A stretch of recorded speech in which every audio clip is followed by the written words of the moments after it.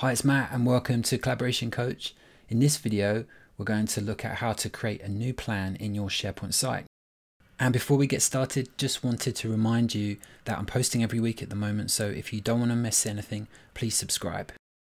So this is useful if you want to publish your plan from a SharePoint site to those people who perhaps don't have access to Planner for whatever reason, or you just want to make it easily accessible for people who aren't part of your team or group.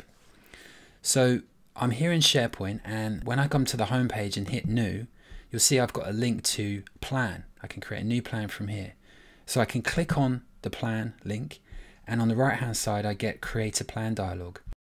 Now it's asking me for a plan name for a new plan, but I can also add existing plans if I want to. So I can go here and use an existing plan instead. And then I'll drop down and it will show me all the existing plans. So there's one here called plan already. I'm just going to choose that and then hit create.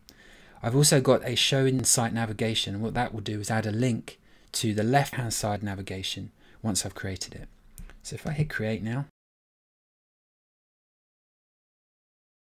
you can see it's created the link to the planner on the left hand side, and then within the SharePoint page itself I've got my boards. So I can interact with these just as if I was in Planner in the browser or Planner in the app. I can create new tasks. I can group.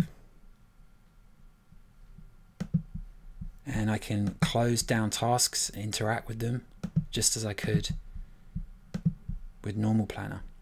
I can also access my charts from here. So I can see the charts for that plan and what tasks are outstanding.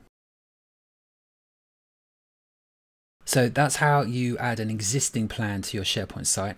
How about if we wanted to create a new one from scratch? So to do that, we go to the home page and go new plan. Then the create a plan dialog opens up on the right and it asks for a plan name, and I'm going to call this product launch. I'm going to imagine that this team has a new project starting up to launch a product. And I'm going to ask that it shows in the site navigation, so keep that checked and then hit create. So you'll see on the left hand side I've got a product launch link in my navigation, and I can see my boards. So I've got a to-do bucket and I can enter a new task.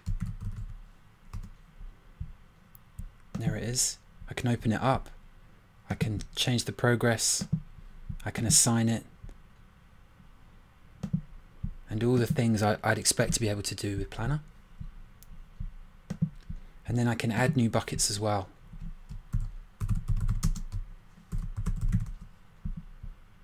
And add tasks to those buckets. Then I've also got my charts, so I can see progress. So in this video, we looked at how to add new and existing plans to our SharePoint sites. Thanks for watching, and if you like these videos, then please share them with your friends. And please subscribe because I'll be posting every week and I don't want you to miss anything.